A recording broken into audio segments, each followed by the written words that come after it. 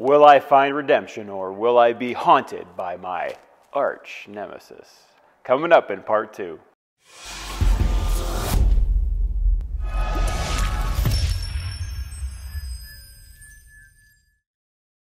Okay, welcome back to the ranch.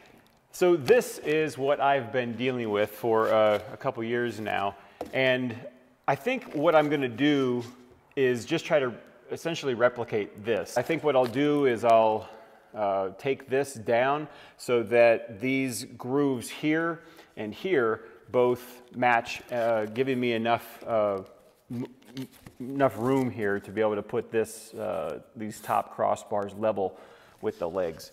But it's pretty straightforward. Let's get to it. Okay, I thought it'd be easier to use the template from the cardboard that I already had. All right, let's go make some cuts. And this long piece of plywood is actually some scrap that was left over from the bed build that I did. If you haven't seen that video, I'll stick a link up for you right here. I don't have a table saw yet, so I'm having to make these cuts carefully on the miter saw, but it worked. And again, just tracing the diagram from the cardboard onto these similar pieces of wood.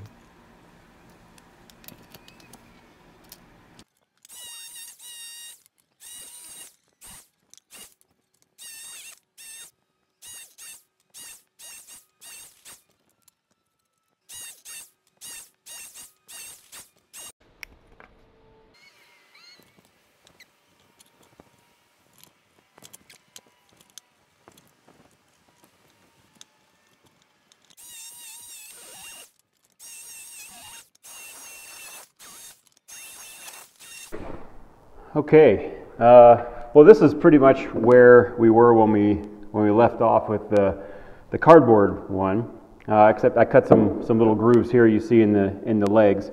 But you know, I'm thinking if this is going to be the guy, the permanent one, we could probably step it up a notch. Let's get going with that, step 2.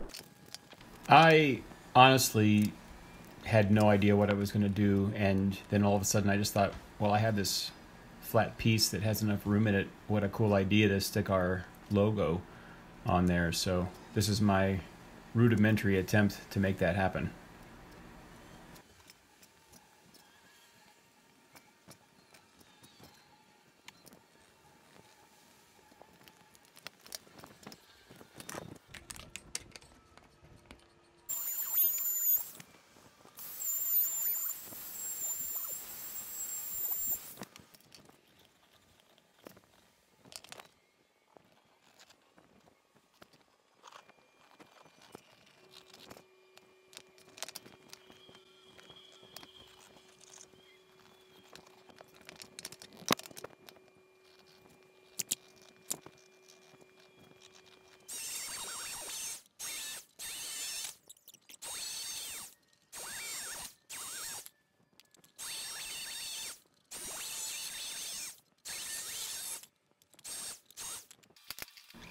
And then here I just thought, well, I have the space on the back side of it, even though you're not going to see much of it. I thought I'd just get rid of a little bit of wood and make a cool circle design. So I'm just picking the router bit for the edge work on all the pieces. The front side of all the pieces. There's actually 2 different router bits I used.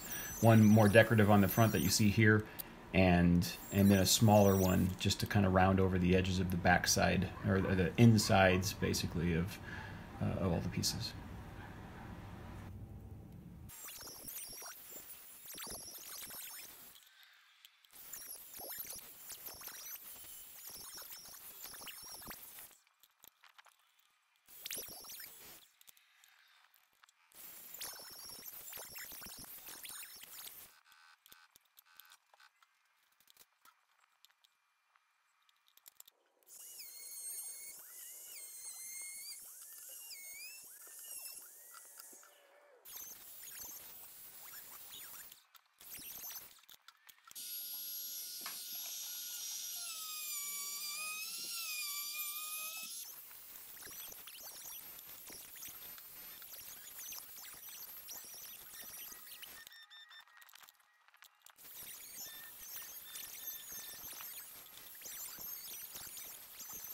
And then the sanding here, just a really light sand, especially with the plywood, to be extra careful not to tear too much of it. I didn't need to sand too much because we're going to burn it, but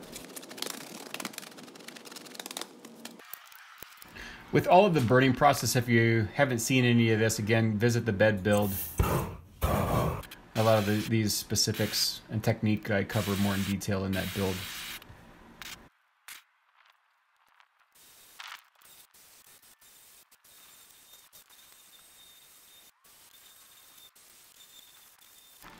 And the wash is just regular water and a rag, nothing fancy.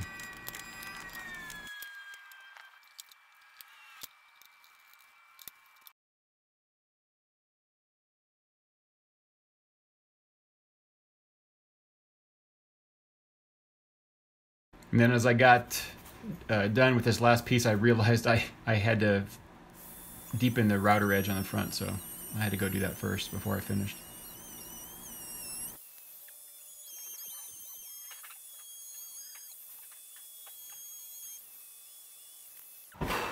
Okay, done. Let's take a look at this thing and talk about it a little bit. One of the things I really like about this is nothing.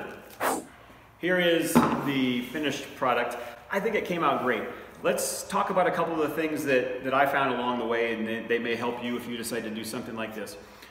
One, if you're going to work with, well, really any wood, but especially scrap wood like this, when you start to make your cuts and you pick the wood you're going to use, take a second. I like to take a second to look at the wood, all the different pieces, and decide which ones I want to use for what. So I take a look at a piece like this, and I see these really great knots on this side, and I think, where are my cuts going to be? Where are my designs going to be? How is the wood going to be shaped? Where are the cuts?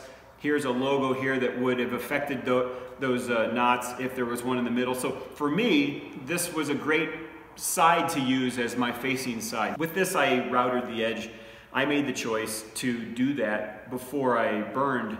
You could choose to do it afterwards. I wanted it to look a little bit roughed up, a little bit less defined, and have that more rustic, ranchy look. Same here with the hand routed logo. You can tell very clearly that it's been routed by hand. But for me, I like that. If you want to have this multi-toned look on your project, then just make sure that you burn this part of the wood or a part of the wood more heavily than you would this part here.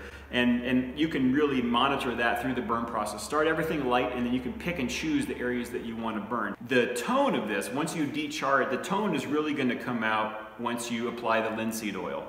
That process will really help these colors pop and come alive, and you'll really start to see the grain then. On top of having the added benefit of your project smelling like flaxseed. So there you go. I did not intend for these to look like castles, but with this design, there you go. One of the things I would have done differently probably is to widen these arms on the outsides a little bit if I was going to do this again. Everything tends to widen out a little bit in these gaps that you cut after you burn them, after you router them, after you sand them.